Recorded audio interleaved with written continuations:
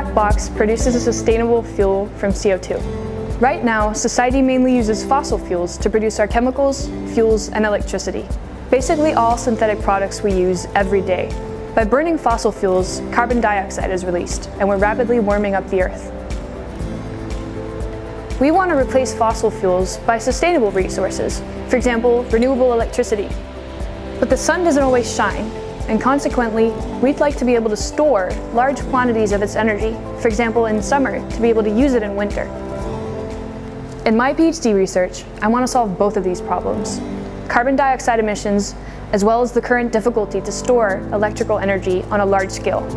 There could be one solution helping to solve both of these problems: using CO2 and sustainably produced electricity to produce other molecules, such as methane. If we use CO2 from point sources like factories, together with hydrogen that's produced by splitting water using renewable electricity, we can make methane. This conversion is enabled by a catalyst. In my research, the catalyst is a nickel nanoparticle. Nickel is a cheap and widely available metal, as opposed to noble metals such as platinum, on which this reaction also occurs. We try to use sustainable materials to facilitate the transition towards a green, circular economy. In the next coming years, we'll investigate how to create other value-added chemicals from CO2, like methanol or ethylene and propylene. This way, in the future, we may be able to use CO2 as a sustainable fuel.